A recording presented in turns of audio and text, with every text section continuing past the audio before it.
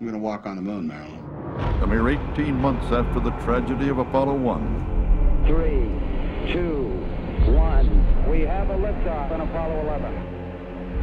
It's one small step for man, one giant leap for mankind. Armstrong is on the moon. Neil Armstrong, 38-year-old American, standing on the surface of the moon. Does it bother you that the public regards this flight as routine?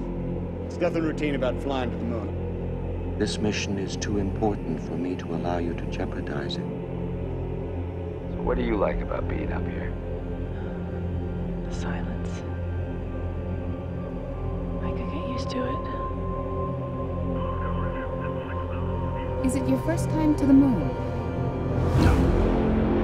I'm sorry, Dave. I'm afraid I can't do that.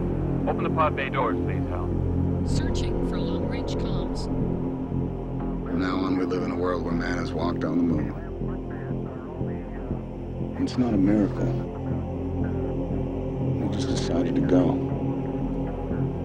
Gotta admit one thing. Can't beat the view. The power of the moon. The power of our future. When will we be going back? And who will that be?